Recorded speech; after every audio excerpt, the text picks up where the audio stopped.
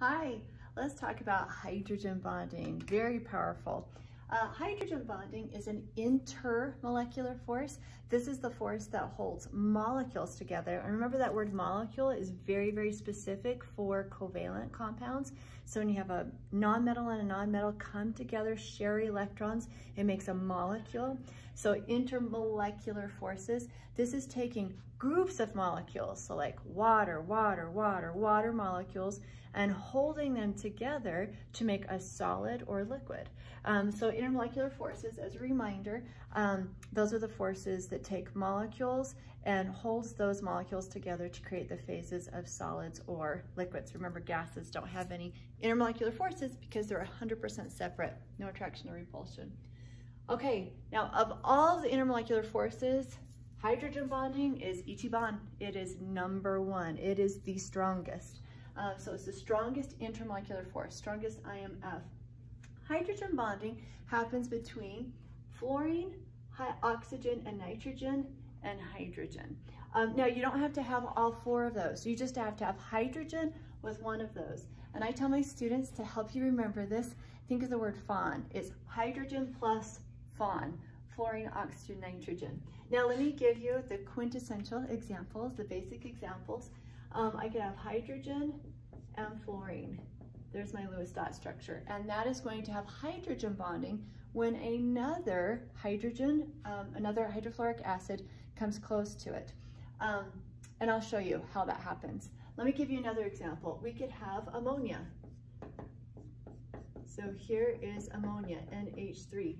That is going to have hydrogen because I see hydrogen directly bonded to nitrogen. Notice that word that I used, directly bonded. If I had something like this, H, and I'm looking just at this, if I'm looking at one molecule, because the hydrogen is not directly bonded to that carbon, I'd say it doesn't have hydrogen bonding. It has to have hydrogen directly bonded to one of those 3. So kind of tricky there. A cyanic acid, hydrocyanic acid, would not have hydrogen bonding because hydrogen isn't bonded to nitrogen, it's bonded to the carbon. So it's not just having hydrogen with one of those in a compound, it's a direct bond between the hydrogen and the fluorine. And I'll explain that why in just a second. Let me give you one more example with the oxygen. Our classic example is water. So we have oxygen with its 2 lone pairs and hydrogen. Again, notice that hydrogen is directly bonded to the oxygen, so water is going to have hydrogen bonding. Now, this is permanent.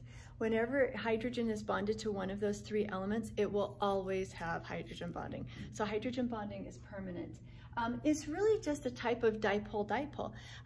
So it's a polar bond, but it's a crazy strong polar bond. It means that the electrons really do not share equally. So notice right here, hydrogen shares 1 electron, fluorine shares 1 electron. Because fluorine is so electronegative, this electron is attracted to this nucleus, and the electron spends more time on this side of the molecule, the fluorine side of the molecule, than the hydrogen. And it creates this polarity where there is a partial negative on the fluorine and a partial positive on the hydrogen. So notice how I wrote that, lowercase d from the Greek alphabet, delta. And that we read it partial positive, partial negative. Now this is not a full-on charge. This is different from taking a sodium ion that loses an electron and a chloride ion that gains an electron. Partial is not equivalent to a whole +1 charge. This would be a fraction of a charge. Maybe it's a 0.6 or a 0.3. It's not a full positive charge like you'd see on sodium or chlorine. That's why we say partial. It's not one full charge. Now, albeit, there is still a charge. There's still a charge. And because of that polarity, this electron spending more time on the side of the fluorine, we have this electron density that gives it that partial negative. So it becomes really like a baby magnet, a tiny magnet with a negative side and a positive side. This really is a result of Coulombic attraction. It's just going to be those charges attracted opposite. the negative electron from this hydrogen is more attracted to this positive nucleus than the electron from this fluorine is attracted to the positive nucleus of the hydrogen. They just don't share equally because the electrons aren't necessarily attracted to opposite nuclei with the same force. And it's because of the electronegativity of that fluorine, great electronegativity of the fluorine. So that's, if we're looking at theory, that's the foundation of hydrogen bonding. Is that these molecules have a polar bond. The electrons spend more time on one side of the molecule than the other one, giving a partial negative and positive side. Now, if you have questions about polarity, watch my video about polarity. It goes into it more. So here, you'll recall with polarity, whenever we have a lone pair, that tells us that that's going to be the partial negative. So we have our electron density more negative on this side of the molecule, and on the ammonia down here, we'd have by default the partial positive. And with water, partial negative because we've got two lone pairs, wow. And so the hydrogens are going to be the partial positive. Now, I did want to remind you, even though this is really strong, is the strongest of all the intermolecular forces, it is by far definitely weaker than intramolecular forces, INTRA. And you'll recall intramolecular forces are the forces that hold atoms together in a compound. So the force that holds hydrogen and fluorine together, that's a covalent bond. They're sharing electrons. Well, that covalent bond right there is stronger than the intermolecular force of hydrogen bonding, of another hydrofluoric acid coming and attracting to. We'd have a hydrogen bonding happen between this hydrogen and that fluorine. We have a hydrogen bond happen between that fluorine and that hydrogen down there. So just a reminder, intermolecular forces, hydrogen bonding is the strongest. That holds molecules together in a solid or in a liquid translating, but definitely weaker than the bond that actually holds atoms together. Now, let me draw, because you're expected to be able to draw these. I'm going to do the HF again, so you can see it a little bit cleaner. So here's my hydrofluoric acid, and I know it's going to have hydrogen bonding with another molecule. What happens is it will always line up positive, negative, as attracted like magnets.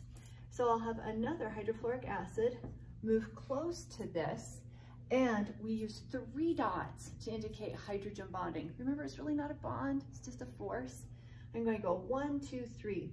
That partial positive of this hydrogen is attracted to the partial negative of that fluorine. Likewise, 1, 2, 3. I have hydrogen bonding between the partial negative of that fluorine and the partial positive of that hydrogen. Now let's do one with the ammonia. I'll use a different color. It might be a little bit easier to see this. So I have my one ammonia molecule. Another ammonia is going to come close to this, and you're thinking, how does it orient itself? The answer is always positive to negative. So I see a partial positive, which means the negative is going to be attracted to that. And what's the negative side? The negative side is the lone pair on the nitrogen. So this second ammonia will come and orient itself like this. The partial negative on that nitrogen, 1, 2, 3, is going to be attracted to the partial positive on that hydrogen. I could have another one move in, same thing. The nitrogen,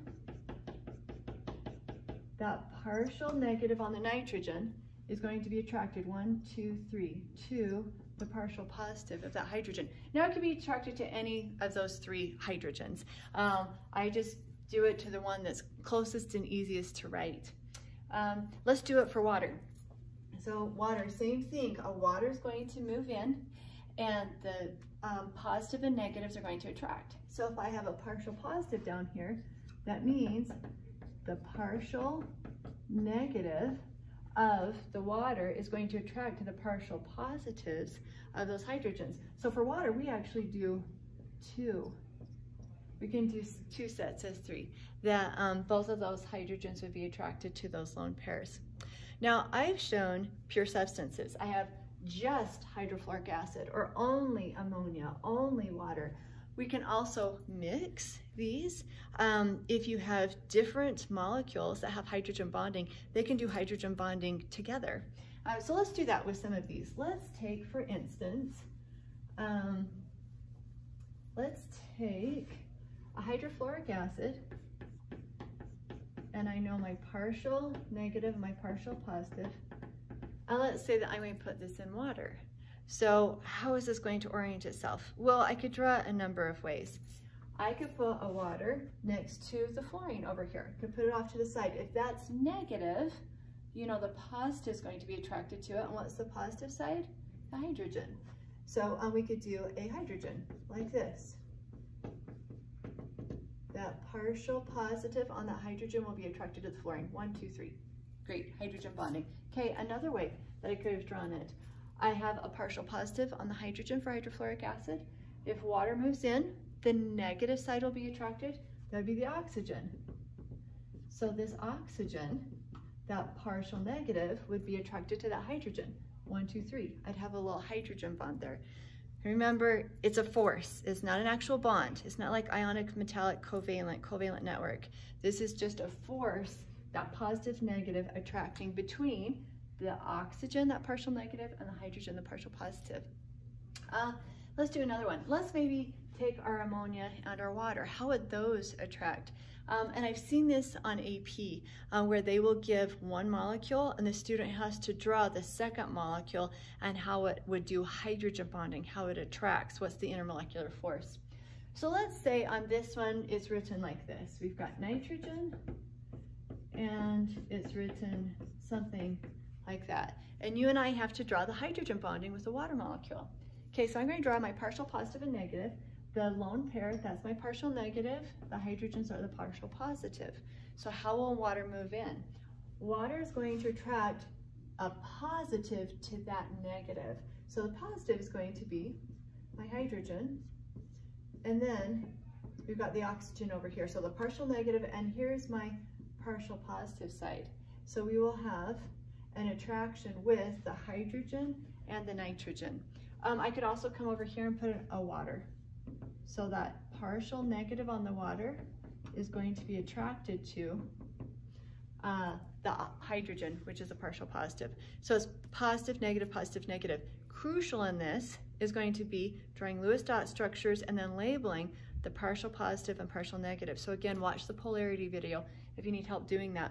Once you're able to do that, it's really easy. You just draw molecules that have the hydrogen with fluorine, oxygen, nitrogen. You just always draw them, the partial positive attracting to the partial negative, and that's hydrogen bonding. Okay, nice. So remember, hydrogen bonding happens between molecules. I had said, yeah, this has hydrogen bonding, but you have to have a second molecule for hydrogen bonding to happen. It's going to have hydrogen bonding because hydrogen is directly bonded to fluorine, directly bonded to nitrogen, directly bonded to oxygen. Okay, good work. Enjoy hydrogen bonding. Thank you.